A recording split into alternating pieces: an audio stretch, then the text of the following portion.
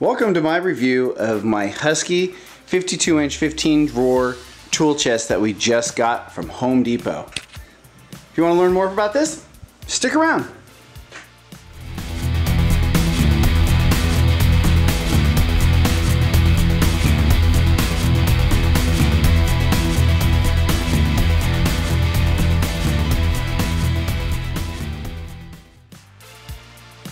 Hey, thanks for joining us today. I'm going to be going over my new Husky 52-inch 15-drawer tool chest that we just got today from Home Depot. This particular model, I really like it. It's a good unit, and it's going to help me actually get organized in my garage and kind of declutter my tools that are kind of all over the place. It's quite a bit of a step up from my Stanley two-piece tool box set that I've got right here. We're going from that to this. Quite a difference. So stick with me for a minute and we'll go into this in more depth here. Now this particular chest comes with some really nice features. First of all, this lid that kind of finishes it off nicely, but some of the perks to it. It's got two different gas struts that help lift it up and guide it closed, which is really nice. It's not spring loaded, so there's a nice smooth action to it. You're not going to pinch your fingers down at the low, and you're not going to hurt yourself trying to hoof it down. And then it actually has an LED strip on both sides of the internal with two USB ports as well. One on this side and there's one on this side. Both are switched for power on and power off, which is really nice. And again, on this back section, it's actually magnetic, so you can actually throw a tool here and be able to hold it there for a minute while you're working, and then when you need it again, throw it back. In particular for me, when I'm working on something and I have a couple, 3, 4 tools that I'm specifically working on, I'll have a tendency to lay them down in one spot or another, or set it down in my toolkit, and then maybe I don't know which ones I'm using. For this particular box, I can throw those wrenches or those sockets up here. They stick, I know which ones I'm using, and I can grab them right back when I'm done. Example. So if you need to, you can throw the tools that you're working on and just keep on moving, and when you need them again, pull them back. It's a nice feature. Now another particular nice feature of this box is that it has kind of a weighted pull to it, so that way the drawers do not just pop out if you're moving around, because it is on wheels. The other side of that, which you might have just seen, is that they're all soft close. So you're not going to be tossing your tools around super hard. You can give it a nice soft close and it takes care of the work for you. An additional feature is that this particular unit comes with rubberized mats to go on all your drawers. Each of the drawers has a mat that fits its particular size, and then that way you don't have to go buy anything and cut it to fit the particular size drawers. In this case you have 15 drawers, so it saves you a little bit of time. This one in particular I really like, because this drawer here has this kind of wooden workstation that also doubles as a drawer with a hiding spot. Now, at the moment, less important for me, there's also locks on the top cabinet and the bottom cabinet, so that way you can lock your tools away, nobody's getting in. At this time, that's not something that's particularly important to me. However, in the future, you know, my kids are getting older, and you never know when they're gonna come out here and need a tool to work on something and walk away with it, as sometimes happens. And this one particularly has a what they call privacy drawer.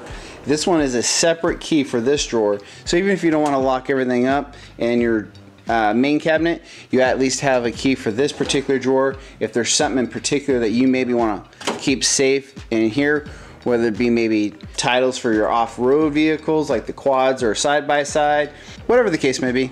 It's kind of nice to have a separate lock drawer. Now another great feature about this is it has this nice heavy-duty handle right here on the side.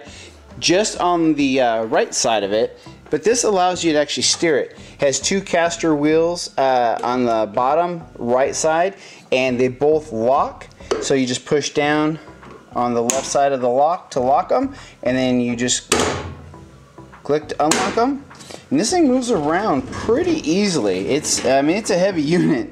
There's no tools in here right now, so once it gets tools in it, it's probably going to be quite a bit heavier, a lot less manageable. But that's all right. It is a nice feature to be able to move it around and move it pretty easily, especially when you're in a garage and you know, the rolling door comes up and down, gets dusty and dirty, and it'd be nice to be able to move it out of the way, clean out from under it, and again, keep your shop clean and organized so that you enjoy working in there. It's a nice environment. Additional feature on this unit is the built-in bottle opener. For those of us who may enjoy an adult beverage every once in a while that has a hard cap that has to be removed, got a nice bottle opener. Now on both sides of the upper box, you have a handle to move it around there on both sides. It's kind of convenient. I find myself always grabbing for this one since I've been moving it. I brought it home on a trailer today, and that seems to be the really sturdy point to move it for me. But you can give it a good tug and a push with this one, and since it's movable, it just makes it a little bit harder to move it. Now the drawers on this, on the bottom half particularly, are fairly deep. They're about 4 inches deep each. This bin down here is pretty deep. It's going to definitely hold a lot of my bigger tools, maybe some saws, some air tools, things of that nature. Obviously that's stuff that's going to change over time as you organize and decide where you're going to put what. But nice big drawer and lots of space. An additional feature that I do like about this is it actually comes with a light strip up here. This is magnetic, so it is removable. You can kind of put it where you want. You can either put it down here, you can put it up here, put it up here. As of right now, I don't have it plugged in, so I'm gonna put it right there. It's gonna stay there until I figure out a better spot for it, but an additional light is never a bad thing in a cabinet like this. So you always have a little bit extra visibility. This particular unit holds quite a bit of weight. Total weight is about 2,500 pounds. Each drawer can hold a total weight of about 120 pounds. They are ball bearing sliders for the drawers. So, you know, it's a real nice unit. I'm super excited to get this. I'm super lucky and fortunate that I was able to get something this nice, and it's gonna be a fantastic addition to my garage.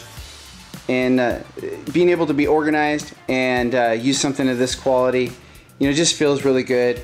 It's a good addition. I'm excited. And I look forward to working out of this in the coming months and years and bringing you guys great projects and content with the tools that are going to be filling this thing up. Hey, thanks for spending a few minutes with me going over this toolbox. And if you enjoyed this, let me know down below. Maybe throw me a like on the video or throw me a comment and let me know what you thought and what your ideas are about this toolbox. She's not a cheap unit. It's about $900 for this at Home Depot. I was hoping there might be some kind of sale, but nope, denied. Anyways, thanks for sticking with me and spending this time. You guys have a great day. We'll see you next time here at No Gears, No Glory. Bye-bye.